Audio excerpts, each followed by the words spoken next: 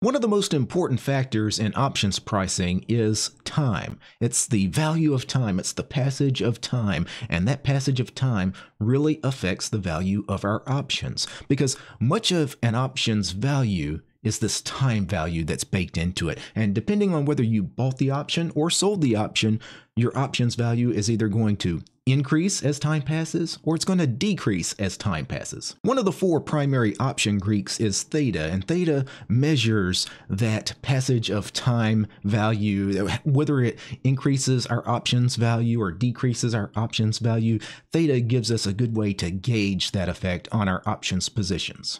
So let's discuss the option Greek theta. We've already covered the Greek delta on a previous video, and delta I think is by far the most important of the Greeks to know about, but theta really is a close second because so much of what happens with your options positions over time is based on that time value that is baked into that option. But before we get into that, once again, what are the Greeks? Well, the option Greeks, they're important metrics that help you monitor your current options positions and manage your portfolio. So the Greeks, they're not used in the trade selection process typically. You don't put on a trade based on things like, theta and vega and, any of the Greeks, right? That's not usually what they're used for. They're used to help manage existing positions that you've already put on. But what determines whether a trade is worth putting on? Well, more important things to focus on would be things like liquidity. Is the underlying asset actually liquid? That's the number one most important thing. Trade liquid underlines. Probability of profit is probably the next most important thing, right? What are your odds of actually winning on the trade? IV rank is a very important thing to consider. Also, risk versus reward is important. Make sure you're not risking too much for too little a reward. The four primary option Greeks are delta, which we've already discussed on video, theta, which we're discussing today, and then there's two others, gamma and vega, that I may discuss in future videos if you guys want. Let me know in the comments down below if you want to see videos as well on gamma and vega. So what exactly is theta? Well, theta's one of the primary option Greeks, and it represents the rate of decline in the value of an option as time passes. So where delta was telling you how your options value increased or decreased based on the price of the underlying stock going up or down in value, theta tells you how your options pricing goes up and down in value based on the passage of time. So the time value of an option is always decaying, right? The passage of time never ceases, right? Time marches on. That is the sure thing that you can always bet on. Time will pass. And if you bought the option, theta is a negative force that's working against you, because if you bought the option and theta is decaying the value of that option, well, that's bad for you, because if you're long the option, you bought the option, you want your option to increase in value. You don't want it to decrease in value, but it will constantly decrease in value strictly from theta. So theta is always a drag on your long option positions. But if you're short the option, if you sold the option, theta is a positive force because it's always working to help you, because that passage of time is always decreasing the value of your short options, which again, if you're short the option, that's exactly what you want. You want that option to lose value. When looking at theta on your trading platform, it will be a negative number typically for all options, as the time value of all options declines over time. That makes sense. But really, whether theta is actually positive or negative for your P&L depends on whether you are long the option or short the option. If I switch over to my trading platform, which I'm using TASTYTRADE as my trading platform, and let's go to the option chain. I'm already on Google. Let's go to the Google option chain. Let's go, the 63-day cycle here in April. So I don't have theta as one of the columns here in the option chain. Typically, I only use bid, ask, delta, and either open interest or volume. But if I wanted to, I could change open interest to theta, and you can see theta is negative over here on the call side. Theta is also negative here on the put side. So all of these options are losing value as time passes. Now remember, when you're looking at the Greeks on the option chain, they assume that you're going to buy the option. So when you're looking at things like delta and things like theta, and probably the other Greeks, gamma and vega, when you're looking at them, those are the values if you buy the option. If you sell the option, it's going to be exactly the opposite. For example, on the call side here, all the deltas are positive, right? Because if you buy a call, you have long delta. But what if you sell a call? Well, these deltas are really negative deltas then, right? They're short deltas. So instead of a positive delta, it will be a negative delta. Same thing with theta, right? Theta is negative if I buy a call, for example, over here on the call side. But what if I sell a call? Well, if I sell a call, theta is going to work for me if I sell a call. Theta is only negative if I buy the call. And if we go over here to the put side, I have bid, ask, and once again, delta is this column, theta is this column. You can see delta are all negative on the put side because if you buy a put, you have negative delta, right? It's assuming you're going to buy the option. But what if you sell a put? Well, if you sell a put, then your deltas are actually positive, right? So you'd have to reverse it. And the same thing with theta. Theta is negative because it assumes you're going to buy the put. But if you sell a put, your thetas are actually positive. They're working in your favor. Now, theta, I really don't need to look at theta for putting on positions as far as trade selection. Once again, the Greeks, not really needed for trade selection. You typically don't use them. I'd much rather have this column be volume or open interest is typically what I look at. I do keep delta,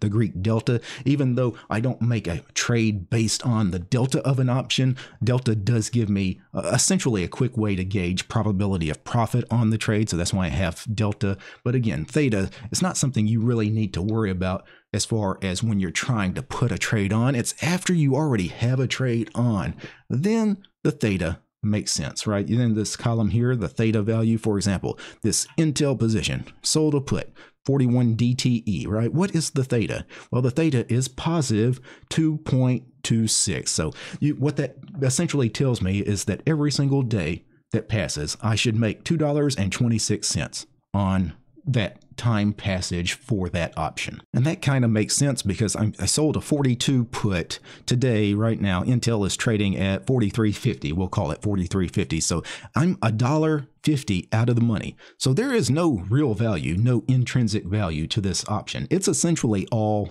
time value. And how much time value? Well, the option is currently trading for $1.27. That's its current value right here, right? That's the mark price. There's also a volatility component to the option's value as well. But again, this option, if today was expiration date and this option expired, this option is actually worthless, right? So all of the value baked into this option is essentially time and volatility. So these theta numbers, this theta column, that's giving me that time value to that option, at least the daily time value. Remember, theta tells you how much you can expect on a daily passage of time. So this XHB position here, so this is the home builder sector ETF. I've got a strangle going on. If I look at the position as a whole, you can see I've got 5.8 positive deltas. That means that strangle is losing value every day, $5.82.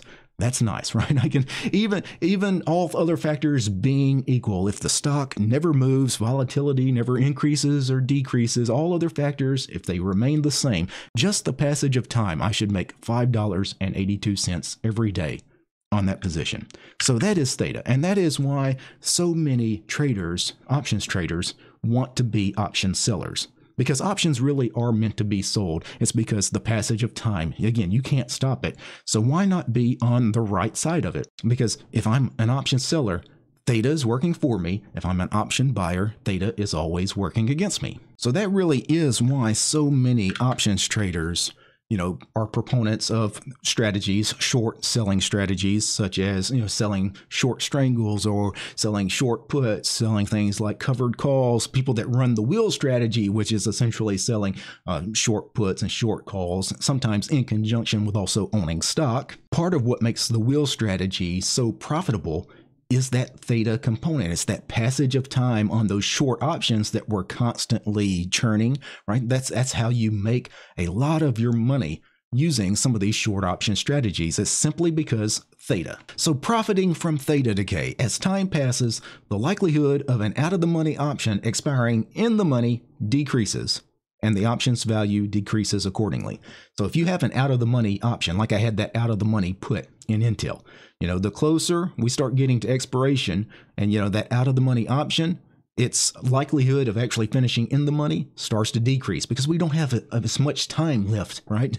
So the more time you have left, the greater that option could eventually end up in the money. But if we don't have a lot of time left, that out of the money option, the likelihood it's going to finish in the money starts to drastically decrease. That means your options value is going to decrease. And of course, if you're an options seller, that's what you want. You want that options value to decrease. Now, an option that has a lot of time left in it is going to have more time value baked into it, where an option that is expiring this Friday is going to have very little time value remaining in it. So that's just common sense, right? So if you go way out, say a year out, maybe you're selling a leaps option, right? There's going to be a ton of time value in that option. You're going to receive a huge premium for selling that option that far out because there's so much time value that hasn't come out of that option just yet. But there is a downside to selling options that far out in time, and that's that theta really doesn't start to increase until kind of late into the life of an option.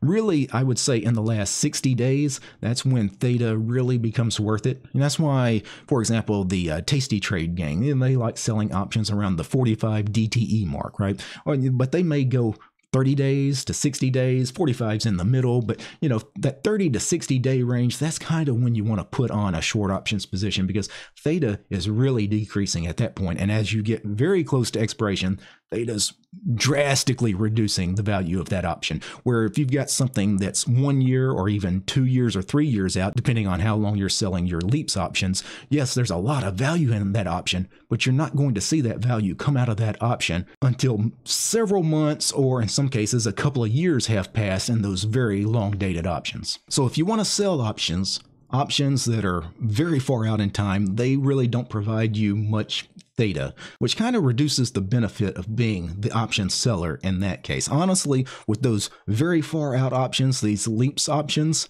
you might actually consider buying the option if you're going to do options that far out in time, because since theta doesn't have as much of an impact on the option price, being an option buyer a year or even 2 years out in time makes much more sense. So let's talk about the 45-21 DTE rule. So what this is you want to put on your short option positions typically around the 45 DTE mark, and you want to manage your options position at 21 DTE. So this is basically the TASTYTRADE mechanics, the 45-day and the 21-day rule. And the reason they recommend this is because theta, again, it really starts to ramp up as you get closer to expiration. So if you sell an option that is 100 DTE, 100 days out, theta, it's not really that high at that point, as far as there's still a lot of time value baked into that option, but it's coming out of that option very low amounts per day, right? But that daily theta increases as we get closer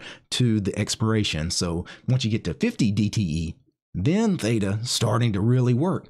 Once you get to 30 DT, it's really working. And that's kind of why the TASTYTRADE guys, the Tasty Live research team, they typically, they always recommend that sweet spot for theta is selling those options in that 30 to 50 DTE range. Tasty Live also recommends managing all of your option positions at 21 DTE or earlier if you happen to hit your profit target. For example, if you already have 50% of your max profit, if you've set a 50% max profit target, once you get to 50%, take it off even if you're not at 21 DTE. And this kind of makes sense why they do 45 days, 21 days, because you don't want to get really too much further out than 60 days because there's just not enough theta to make that short option position worth it. And also 21 DTE and less, yes, there's a lot of theta. I mean, there's a ton of theta coming out of those options the closer you get to expiration.